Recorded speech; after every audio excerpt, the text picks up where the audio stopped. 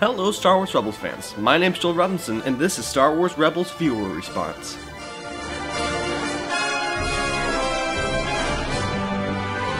So last Sunday I posted a theorycrafting video in which I discussed the identity of Star Wars Rebels' most mysterious character, Fulcrum. This led to a huge outpouring of comments, two of which I want to discuss with you today. Needless to say, there will be huge spoilers ahead, so if you haven't seen the episode, this would be a good time to watch one of my other videos. Isaiah Phillips commented on Fulcrum's identity being Ahsoka by saying, "It feels too obvious, and too good to be true. But I sure hope it is. It would be a very smart move by the producers. It would pull in the Clone Wars fans, who are hesitant to watch Rebels." Isaiah, I agree wholeheartedly with what you're saying. It does seem like the clues were hidden too clearly in plain sight. Although it does make me wonder whether Dave Filoni is just doing this all as a bluff, to drag our attention away from something bigger. And to be honest, I don't know. But tell me down in the comments whether you think that the Star Wars Rebels writers are trying to drag our attention away from something bigger. And if so, then what? Our next comment comes from Henry Hammond, who I must say wrote the most amazing and detailed essay about Fulcrum that I've ever seen. Seriously, it's incredible.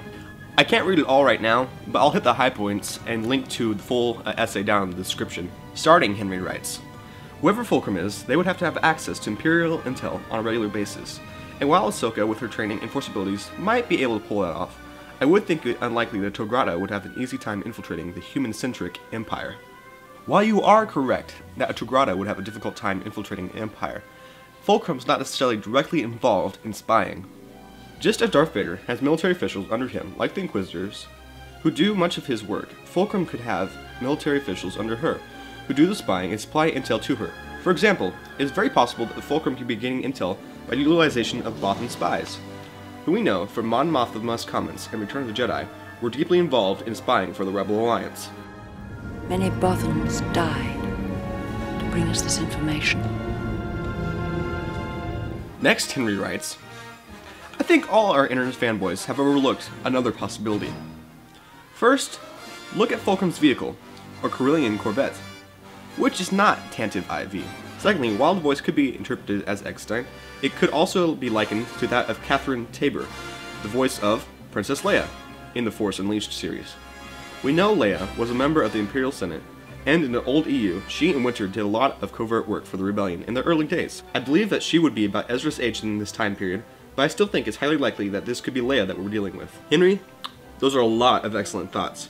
So let me start going through one by one. So looking at the Corellian Corvette, it is true that this is not the Tantive IV. But that would give me even greater suspicion that this would not be Leia. We know that the Tantive IV is the ship utilized by Alderaan's royal family, which includes Princess Leia. So if Leia was using a Corellian Corvette, she would most likely use her royal family's ship, just like she did in A New Hope. Continuing, yes, Catherine Tabor could be the voice of Fulcrum we hear. But we must take a wider look at this. The role of Fulcrum is uncredited. They name no actor with the role. Why would this role be uncredited? Possibly because it's too minor of a role. This is unlikely, because they have given actors credit for even smaller roles. The other option is the writers do not want to give away the actor's identity, because it would spoil a later reveal of the character. If it was Catherine Tabor, as you suggest, they could give her credit for the role without giving away the character's identity, because she is not synonymous with one role. Whereas, if they credited Ashley Eckstein with the role, fans would immediately think of Ahsoka, thereby spoiling the mystery. From a business perspective, it makes a lot of sense. Keep the mystery alive and people will continue to talk about it. Kinda like we are right now. And therein lies the greatest reason for Ahsoka being Fulcrum, which I didn't really touch on in my last video. From a business perspective, it just makes sense. Once Disney bought Lucasfilm, one of the first things they were tasked with doing is creating a cohesive canon universe. Thus, the expanded universe was canned for the sake of keeping everything cohesive between Return of the Jedi and Episode 7, Force Awakens, as well as subsequent movies that follow. That means every book, every movie, every Christmas special was all thrown out. So what was the one thing besides the movies that Lucasfilm kept canon? Their Star Wars The Clone Wars series. This is interesting, because at the time of the EU destruction, The Clone Wars was already finished. No new episodes were ever going to be made. So this raises the question, why keep the show canon? What event, or more importantly character, would make the Lucasfilm staff want to keep this show in the official Star Wars universe? The answer, once again, is Ahsoka.